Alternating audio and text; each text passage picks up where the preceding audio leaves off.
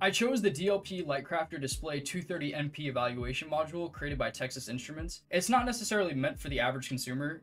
I originally had a really hard time getting my hands on it because you're required to have a business to buy one, which I ironically have because of a really interesting and lengthy story when I tried to become the next Wolf of Wall Street.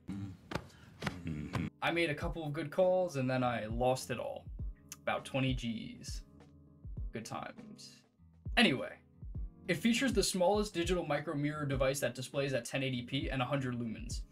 To give some context to that, a DMD or digital micro mirror device uses mirrors made of aluminum to reflect light and create a picture.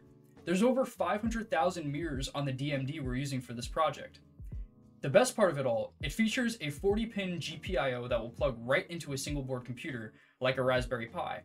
So effectively, tweaking a couple of settings and programming the Pi to start projecting on boot, I can have a ultra portable Pi projector. The only issue was I didn't read the fine print where there's no power supply included, so I had to run to my nearest micro center to buy something. So I snagged a power supply, but like OJ's gloves, it didn't fit. So I cut and spliced an old wire, cut the wire that didn't fit, stripped and primed the power supply, popped a cap for dramatic effect, soldered it up, killed it with fire, and plugged it in for some more dramatic effect. Next, I decided to create a 3D printed case for the projector and the Pi, which led to me using Blender and Ultimaker Cura to create, render, and print. For the Pi, I used a previous design and modified it so the ribbon cable would connect directly without any issues. Now the projector came out a little rough, but it features 2 holes on the sides which I'll fit with Velcro to keep the projector in place. There's a small wedge open at the top for the GPIO, there's a small opening for the 5-volt power input, and another in the front to project. Now this is what it looks like all put together. I attached the Velcro straps to keep the projector in place. I attached some more Velcro to place the Pi on top of the projector. Because there was no GPIO pins left, I needed to power the Pi's fans, so I attached a 9-volt battery and soldered 2 male jumper wires to it. And as a side note, I'm booting Raspbian from that Samsung Bar Plus connected to the Pi.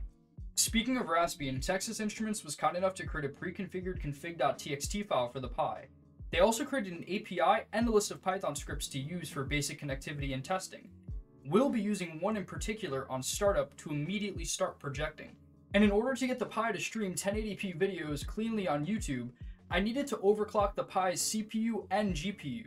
I also needed to download a specific media-friendly Chromium browser and limit videos to 30 frames per second.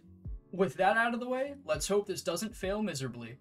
Now, only if there was a screen to show off this projector's beautiful capability.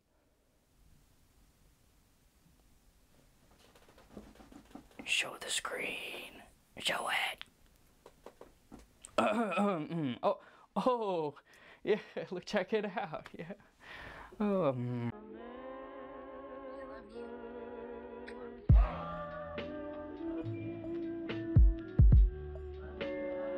Oh, by the way, the screen does flicker a bit during the filming of the projector, but it's because of the video playback.